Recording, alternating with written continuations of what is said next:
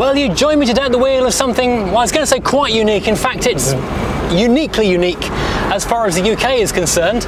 I'm driving the only Nissan Pulsar EXA, I'm driving the only Nissan Pulsar EXA Convertible in the UK, possibly Europe.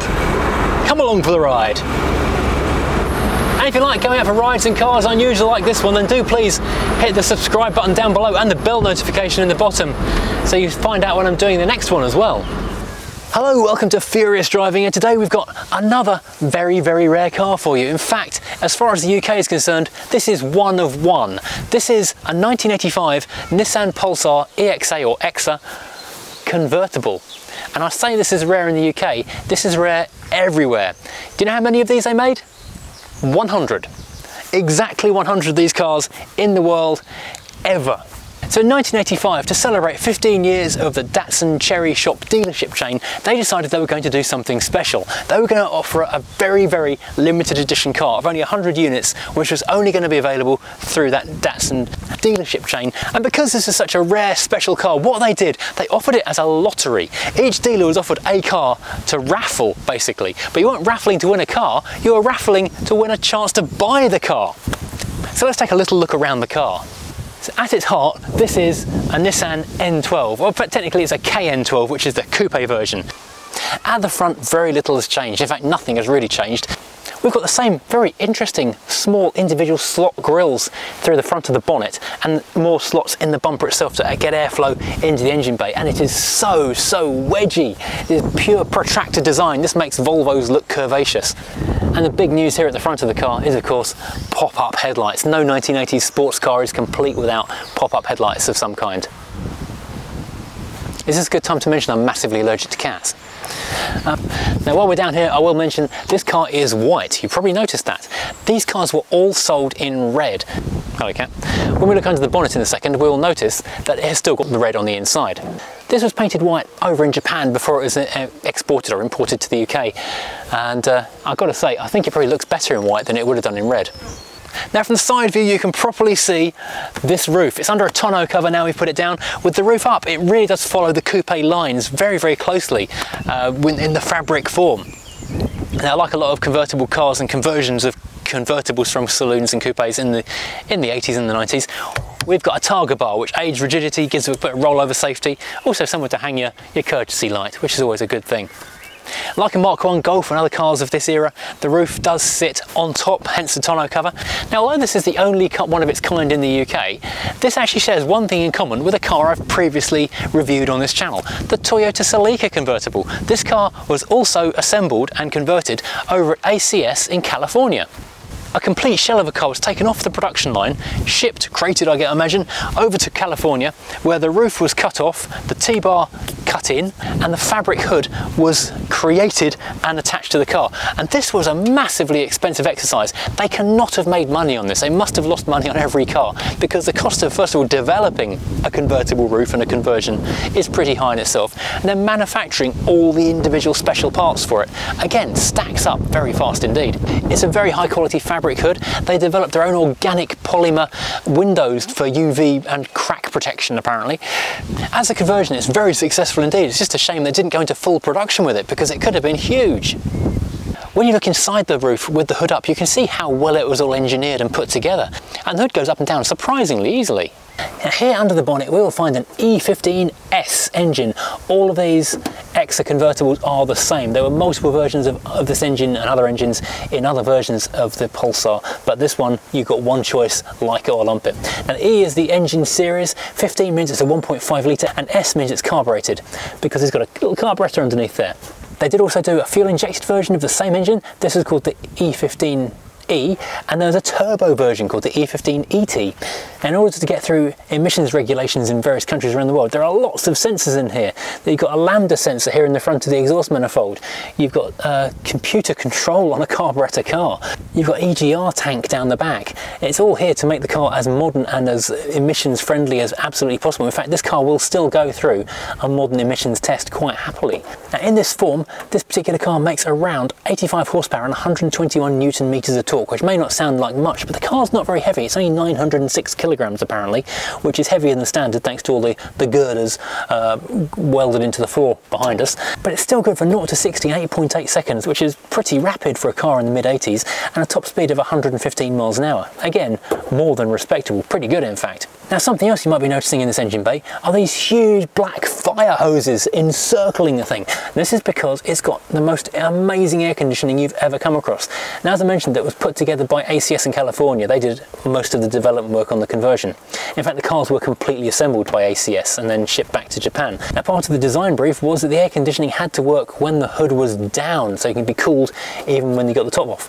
And being a California car, that's very, very hot.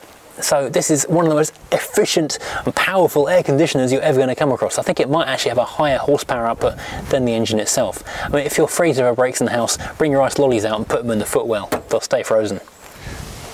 So yeah, it's a fixed quarter light just here. And it's curved glass, obviously, because it's a curved door. But this was originally a door from a Pulsar or a Cherry. It's exactly the same square door handles, same pressings and everything. But they've gone from a framed door to a pillarless, which is yet more excessive work for a run of just 100 cars. They've had to have this quarter light glass cut or made especially, and the main winding section made especially, and the window runners have had to be converted or made especially as well, because normally it's a full width drop window. In this case, it's only about half the door is drop glass, so yet more expense. Let's climb in, and there's this red carpet down here. The owner does have some actual Pulsar genuine original floor mats, however they don't fit because this floor is a much tighter footwell than our standard because of all the extra bracing underneath the car to make up for the roof being removed. On a regular hardtop, this goes virtually vertical down the inside of the sill. Here it goes in around 45 degrees, and you've got more of a transmission tunnel. Interestingly, it is fully open across the bottom of the car. So it's a very nice, wide, airy feeling interior, nice cabin even with the roof on. Now, climbing inside the car, we have got a superb T-shelf. This is a full height arrangement, which means you can put the tallest of tall cups up here and it looks absolutely magnificent. So we are very, very pleased indeed with this. Good work on Nissan's part here. I'll put this outside again. Don't have risk spilling coffee on a lovely interior. Now that's surrounded by loads and loads of ventage. We've got small vent into the cabin just there, window vent on the side, big windscreen vent just there, so lots of window ventage to see what's going on in front of you on a cold misty day. And then back into this binnacle area. Check out these beautiful, very, very sensible, legible orange fonts. We've seen a lot of this on Japanese cars of the early 80s in the past. Very clear, very no nonsense. You know exactly what you're getting. You're getting 40 miles an hour, getting 2000 RPM. You're getting very, very bright, clear indication your headlights are on, your handbrake is on. There's no messing here at all. It's very clear to see, and if your view is obstructed by the steering wheel, that is actually adjustable as well, so you can find your perfect driving position. These guys think of everything. One thing that isn't quite so clear to see is over to the left and to the right. You can see it clearly from the camera view, not from the driver's seat. We've got our hazard lights and our parking lights. And on the right, we've got pop-up headlight on, up, down, and then light switch there as well. Interestingly, they all have different rest positions. That's in the center, that's flat up, that's flat down. And even though this is the absolute peak pinnacle, most luxurious, most amazingly invested car they've ever done, you've still got a blanking plate just there for some reason. Madness gone mad, I tells you. On the left hand side, we've got our multiple wiping positions for the wipers. And on the right hand side, we have got our drum shaped light switch. If you flick that to the on position, you do naturally get the lights to pop up on their own. You don't have to lift the lights on their own. Then we pull back to the steering wheel. This is a very cool red leather, or maroon almost leather rim, metal center part, and a leather center part with a Nissan logo just here, and the horn. What a horn! Horn test for maximum win points. And down to the right hand side, we have got electric mirrors. Those door mounted mirrors are also automated, so another win just there. This is lots of luxury items all around. Underneath that, we have got the bonnet pull and a speaker. The speakers are not in the doors, they're tucked here underneath the dashboard. Over to the center, underneath the digital clock and the vintage, we've got a small Mars bar aperture, just big enough for a few bits and bobs. Lots of ventilation controls, including the air conditioning with a very strong max setting, a push button radio, and your 12-volt socket just there. And finally, in this position, which is such a popular place in these center console-less Japanese cars of the day, big ashtray which slides out from the center. Over to the left we have a lockable glove box, complete with some Japanese bits of paperwork, and that's pretty much it. Looking up above, we have got lots of Japanese writing up here on the bottom of the sun visor, which I'm sure is vitally important, but we won't be reading that today. And over in the corner of the windscreen we have our last, I assume, Japanese tax disc or whatever the equivalent is. Now pull this lever down here, roll the seat forward, and you can climb into the back, and we see more unique parts. This seat area is, again, all specially made for these 100 cars. The seat base, I think, is standard, but the seat back is just, well, one of 100 units made specifically for this car and nothing else, although they did still put the Pulsar NX fabric on it. The side panels are unique to this car. Everything has been narrowed, obviously, to make room for the folded hood back here. So it's only a two-seater now. We can climb in, and it's, well, it's bijou, it's compact, it's squeezing my shoulder quite heavily. It's only got lap belts. It's only got lap belts here in the back, but in order to get out from the back, we have got these little tags to pull to set you free. Now here we have the bootle area. Now we should have some slightly different badges on this, but it was when it painted, lost its original badges. There should be the Pulsar and Nissan badges on the back, and also a big bubbly 1980s-y, bit cheap actually looking apparently, convertible logo here on the side. Inside we can see the colour red that the car was originally. I think the white actually does look a lot better. And inside the boot we've got more unique parts. We've got unique plastic furry coated pressings on either side of the wheel arches to give it nice lining. We've got this box section here that the roof sits down into when it's lowered. We've got a nice little light down here. I imagine this is not unique to this car, but a nice little interior boot light. All told, not a bad sized boot for a convertible, but then it was a coupe and a practical family car before it got the roof taken off. Right, so this car starts up on the button every time. It's an auto choke, so there's no worrying about getting things right, pulling the choke and adjusting it. It just goes. It's effectively like driving a modern car, really. There's only one gearbox option with this, which was the 5-speed manual, and it was fully synchro as well, so it's easy to snick through the gears. It's a little bit of a slightly hard, rubbery kind of a feel, a little bit notchy, but you know, not unpleasant and quite easy to use. Now I'm expecting pretty good things for the ride and handling for this car, because there was actually a Pulsar racing series. It was struts at the front, trailing arms at the rear, disc brakes at the front, drum brakes at the back, as standard on the rest of the range. So generally quite a good, well set up car. Although in keeping with pretty much every convertible that's had the roof lopped off a coupe, there is a little bit of scuttle shake and a little bit of wobble, and the car is actually softer and more bouncy at the front than I was expecting. You can feel a bit of wobble through the steering wheel, which is pretty standard. Even things like Saab 900s do it. The steering is light. It's actually got power steering on these, which wasn't standard on all of the cars, all the other models I should say. But it does have a very light, delicate touch to everything. It's very easy to drive. The speedometer is in kilometers per hour. I did glance down and think, my word, it is incredibly well damped for 80 miles an hour, but that's kph, not mph. And that is something they have done very well with this car, is they've loaded it with absolutely tons of sound deadening. So they kind of mask the fact it's a little bit wobbly and quite softly sprung by turning it into a luxury, comfy cruiser rather than an out-and-out sports car. There's not a car you'll barrel through a corner in and try and get the best time around the Nürburgring with.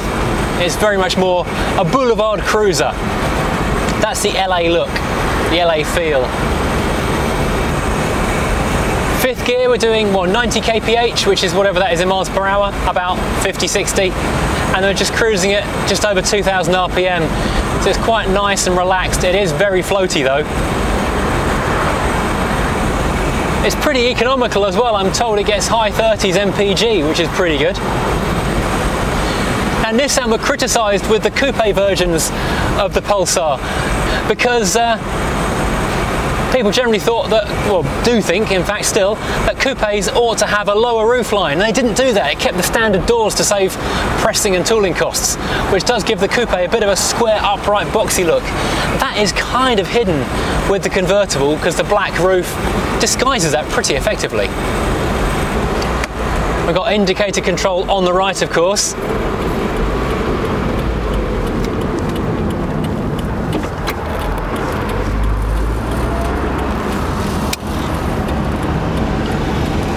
Wow, it rolls on a roundabout.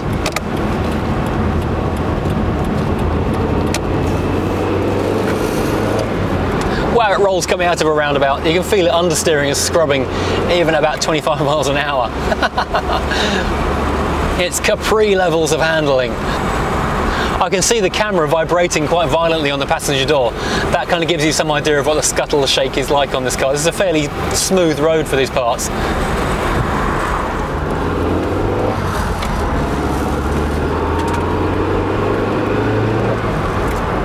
I know they said 0 to 60 8.8, but it doesn't really feel quite that rapid, I'll be honest. But it is very smooth.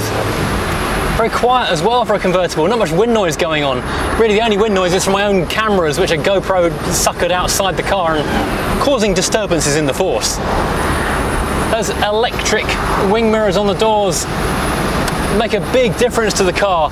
Makes it look and feel far more modern than if it had the wing-mounted wing mirrors as previous generations would have done. It is an absolute sea of red. I was going to make some comment about a butcher's nightmare or something, but I know I'll get taken apart in the comments about being insensitive.